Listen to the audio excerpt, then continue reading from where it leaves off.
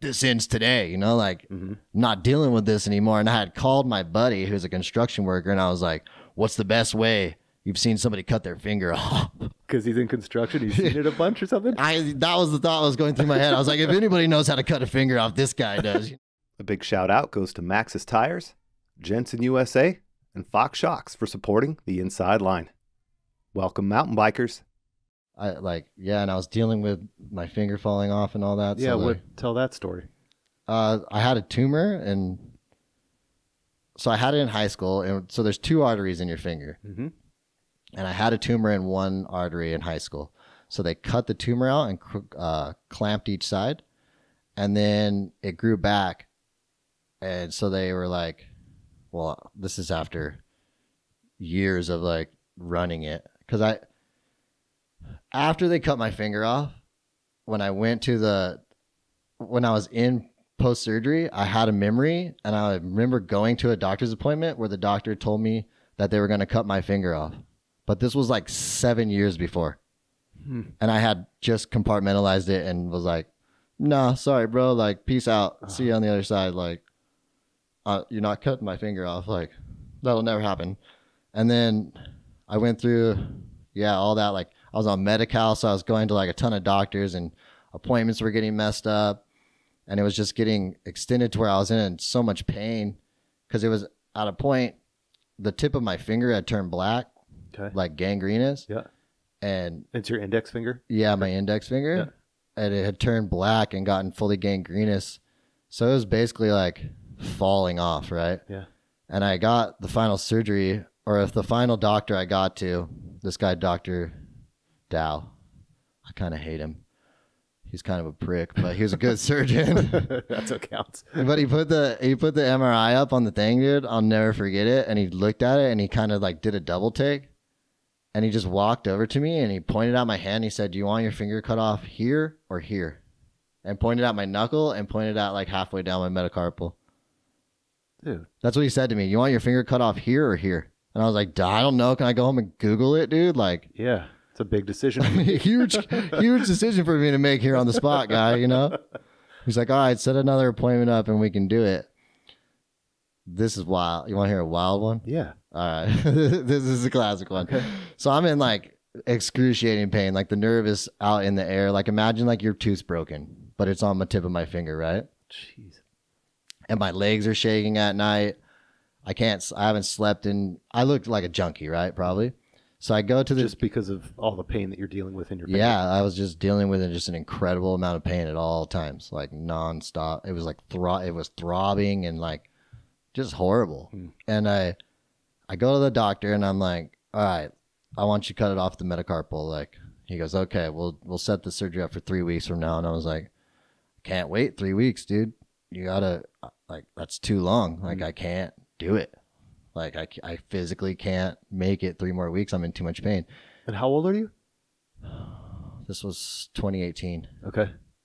So then he's like, well, I asked him, I'm like, can I have some pain meds? Because I hadn't taken any, right? Because I was not going to take any pain medicine. That was my whole thing, right? I'm not going to take pain meds. I'm not going to become a junkie. Yep.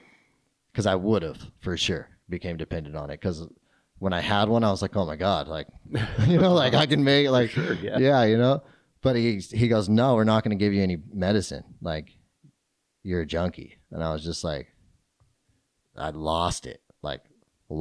And I grabbed him by the shirt and slammed him up against the wall. And I was like, you're in the healthcare industry. You don't care about people. And just like, no, yeah, like this little tiny dude, Dr. Dow, and I had him like up against the wall and I could see like fear in his eyes. And then that's when I like kind of snapped out of it a little bit. Yeah.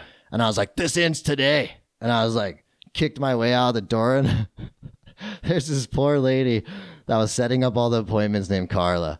And I blow the door down. I'm like, who is Carla? Like, and all these ladies at the desk like look at this lady Carla, and I was like, I hope sometime in your life you suffer. You know, like I was losing my mind, right? I was really totally crazy. Like absolutely lost my mind at this point in time, right? Because of just the perpetual issues with the nerve on your finger. Perpetual pain. Yeah. Nonstop pain for 7 years. You know, like, and it had progressively gotten worse. And that year I had done Rampage. Like, that's what Mitch said. He's like, that landing killed your finger, man. He's like, that was the end of it. Because I packed this one big landing like all day long. And that was when my finger was like, all right, we're tapping out here, dude. And that was October, right? So then I got it cut off in March.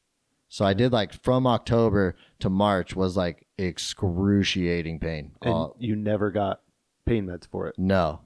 And I was like sleeping like an hour or two a night, and I was mowing lawns then because I'd gotten to a point where I couldn't feel creative anymore. Like I'd sit at the computer and my hand would throb and I'd try to edit and I was just like, couldn't. Like I couldn't, because when you're being creative, you need your mind there and you need to be able to like come up with ideas and do things. And I just physically couldn't. So I was like, I convinced myself that I didn't want to do it anymore. I hated filming. I hated mountain biking. I never wanted to ride again. Like I just had convinced, because I couldn't, right? So then I had to convince myself that I didn't want to. And then, so I started mowing lawns with this dude, Jimmy Breen, who's I knew from growing up racing BMX. And there was one day I was mowing this lawn and it was cold out. It was like January and I was just crying, pushing the mower, just crying. And like this Mexican dude, this fool just stared at me and he's like, "You good, fool?" And I was like, "No, man, I'm not." And I just kept mowing. Like, oh man, really? Yeah. One day I hit my finger on the blower and passed out. Just because the pain was so big? Yeah, my legs gave out and I woke up like on my back. And then Jimmy was like, "Dude, you're purple, bro. We gotta go home. Like, you need to go to the doctor. Like, you need to get that thing sorted out." And so when was that compared to getting it sorted out? Like 3 or 4 months before. Jeez. Yeah. So that day after I blew out of the doctor, I was like, "This ends today," like I'm not dealing with this anymore. And I had called my buddy who's a construction worker and I was like, "What's the best way you've seen somebody cut their finger off?"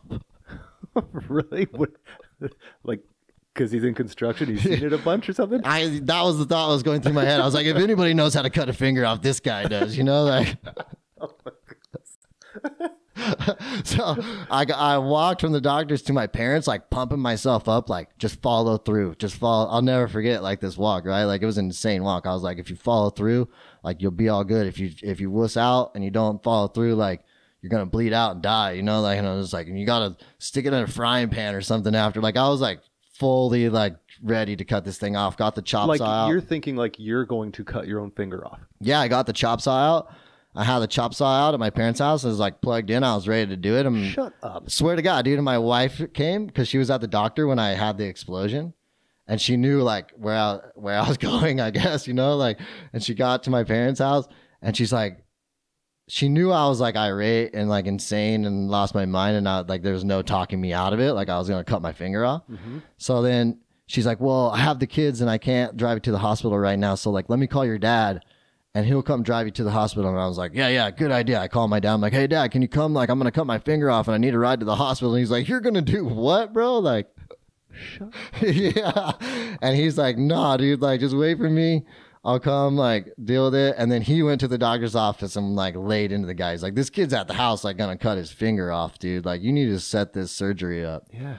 And the doctor's like, "Yeah, if he comes in and apologizes to me, then I'll set it up at a better date or something, So after it, my dad came home and talked me off the ledge of cutting my finger off, So then they made me go. Plus, dude, I don't know a lot about that stuff, but wouldn't a chop saw be a pretty dirty ass cut compared to like something sharp and straight? Like, well, I thought about doing with loppers, but that would like crush it. Yeah. Like my buddy was like, "I think chop saw, dude." Like, and he was like, "You're not gonna do that, are you?" And I was just like, goodness. "I might, like, don't test me, And when I was at the hospital getting the surgery, the lady's like, "You almost did what?" And I was like, "Yeah." She's like, "You'd have bled out, dude. Like when we cut into it, it just squirted because it was so much pressure built up because it was trying to push." Wow, really? Yeah, and the tumor was stopping all blood flow, and it was so much pressure. She's like, "You'd have bled out in 5 minutes. Like you had no chance for you to cut that thing off." Yeah, I'm glad you didn't. Still, that's insane. And so, like when you had the surgery, was it freedom to not have it there? Did it felt funny? So good. Like, yeah. Oh man, I got out of the surgery, and I was like sitting in the post-op, and I was just like, it just felt like a weight off my shoulders. Like, and there's like obviously pain, but it was like a different kind of pain. And I was like, I love this pain. This feels great. Like it feels like it's scratching an itch, you know, like it was gnarly. And then then I had one post-op appointment. That's all I got with Medi-Cal, right? No physical therapy, nothing, just one post-op. And the doctor's like, oh, I did such a good job, you know, blah, blah, blah, like playing God. And he's like, you know, like you never know what people are going through. My wife had a minor surgery that day. And, you know, you never know what people are going through. I'm like, you didn't know what I was going through, bro. Like, for real. So, like, when he's like, do you want it cut off here or here? Like, he had a rough day. And he's talking about, like, your finger that's destroying your life. And then he's like, this is the kicker. He goes, you know, I've been getting a lot of bad Yelp reviews, and I was just hoping you could leave a good one for me. No way. I'm like, dude, if I start typing, it's not going to be good. Like, you don't want me to type, dude. And now you know this for the internet. It's forever. It's not just for a couple people, right? Yeah. Dude, that's nuts.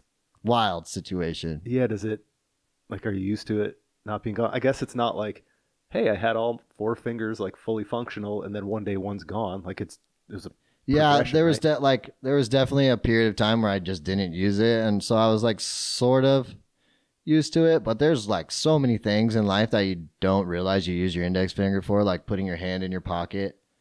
Like you open your pocket with your index finger. Like when you reach for a car door, your index finger is the first one to grab it. Like I would reach for a car door and almost fall down, you know, like wow, crazy, just weird stuff that like, and it irked me. Like it's really hard to deal with, like that whole situation. Like I couldn't imagine a leg or like an arm or something, because I can feel my finger right now. We're talking about it. It feels like it's there, and it feels like it's stuck like a raptor claw or something, you know. Interesting. Like the nerve, however it's they tied the nerve to the other bone, so it just feels like it's like stuck like this, like all the time. Yeah. And it kind of, and when we talk about it, it feels like Pinocchio's nose or something. Like I can feel it growing when I'm not talking about it or thinking about it. I don't feel it. But as soon as we start talking about it, it like grows and comes. Yeah. Sorry, I didn't mean to like make it feel weird. No, it's fine. I've dealt with it enough now. Yeah. And like now I've gotten so used to it, and I can ride my bike again, and like just all like riding was, I was really, really scared to ride because my index finger is my front brake, right? Yeah. And I had braked with that finger my entire life. So I was like, how am I going to relearn holding on with only 2 fingers now? Mm-hmm. And I didn't realize how much weight you put on your palm, like on, not your palm, like the top of your palm, like on your bottom of your finger. So the first, like, I just decided, I was like, okay, I'm going to learn how to ride my bike again, because I can't, like, I literally can't do it. When I try to ride, I couldn't manual, I couldn't bunny hop, I couldn't do anything. My hand was like not strong, you know?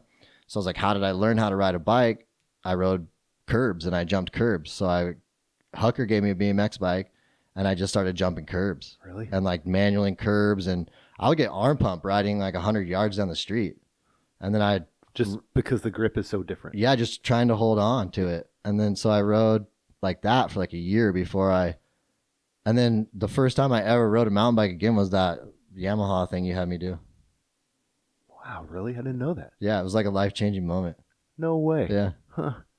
Well, cool. Yeah. Glad I could help out a little bit. Yeah, unknowingly. No, you helped out more than you ever know. Like when I went to that thing, I didn't even know if I could even ride a bike. Yeah. I was like, I have no idea if I can do this. And for like probably a year or so, I would think about it as I was coming down the trail, and I would have to take my hand off the brake and to hold on. And then when I would have to come into corners, I'd have to take my finger off and brake. But now my hands and stuff are strong enough that I can actually ride and keep my fingers on the brakes. Wow. And not think about it. Like, yeah, it feels good. Huh. Dude, that's dope. You've adapted. Yeah. Yeah. I mean, this is going to be hot in LA. You know this is coming, right? Like, this is the next plastic surgery. What do you... This is the next big lips.